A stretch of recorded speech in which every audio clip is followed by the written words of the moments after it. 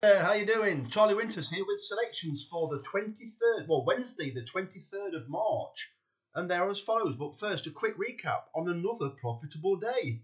I'm getting angry at this. Just kidding. Right, 1 second. Still a long way down for the month, so yeah, I'm not getting ahead of myself. So, 22nd of March, we started with a kitty of £156.85. We put on £31.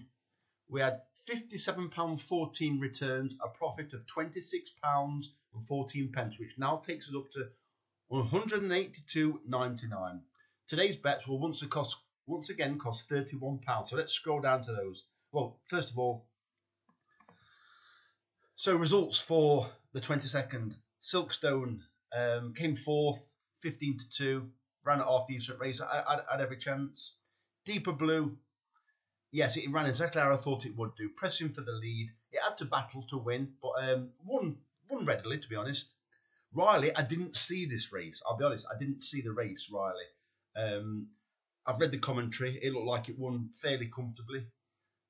It was my nap of the day. First time I've given out a 9 out of 10 chance.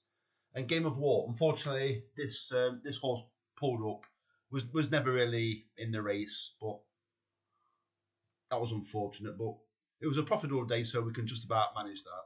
So on to selections for UK racing tips for, sorry, there's a mistake there, for Wednesday, the 23rd of March, and they are as follows. They are to be staked as a 50p each way, lucky 15, and £2 each way on each selection. The first selection is Light on the Wing in the 340 at Foslas, a 7 out of 10 chance, priced up at 6-1, pays 4 places. This horse will appreciate the quicker ground, was made favourite last time, surprisingly, after a break. I think it's more suited to today's conditions, and I expect a very good run. Lucy Gardner is on board for, I believe it's her mum, Sue Gardner. Equus Miller in the 510 at Ludlow, a 7 out of 10 chance, priced up at 4-1, and that's 4 places. Sorry, I was just questioning that. Yeah, it is 4 places. The third selection, Howdy Partner in the 220 at Ludlow, a 6.5 out of 10 chance, priced about 40-1, and it's paying 3 places.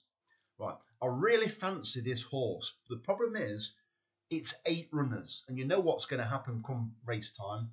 There's going to end up being less, which then reduces it to 2 places. This isn't an extra place race, it's 3 places.